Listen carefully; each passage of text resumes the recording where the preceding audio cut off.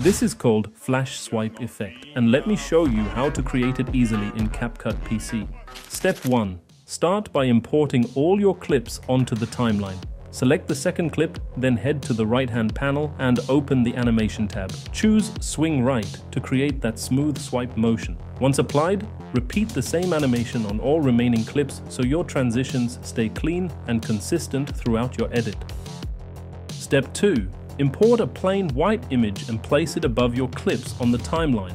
With the white layer selected, open the animation tab and choose Fade Out to create the flash transition.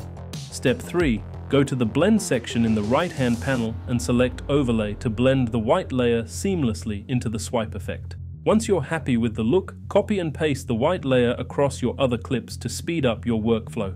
And that's it. Hit like and subscribe for more CapCut tips and tricks. Novinha,